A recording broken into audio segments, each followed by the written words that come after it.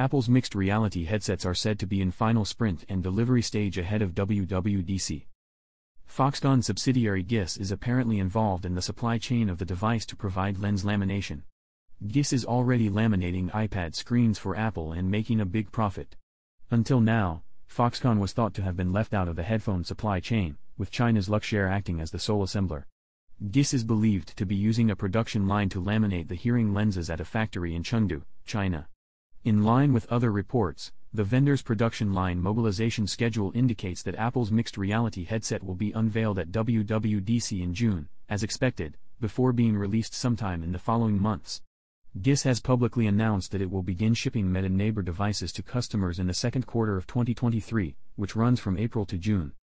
The inclusion of GIS apparently sets the stage for Foxconn to become more involved in the supply chain for Apple's second-generation headphones. In February, it was reported that Foxconn hoped to deliver a cheaper model for Apple's second-generation headset.